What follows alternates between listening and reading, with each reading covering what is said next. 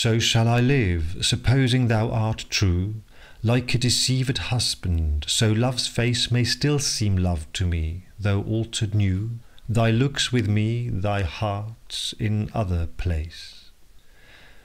For there can live no hatred in thine eye, therefore in that I cannot know thy change. In many's looks the false heart's history is writ in moods and frowns and wrinkles strange. But Hen in thy creation did decree that in thy face sweet love should ever dwell.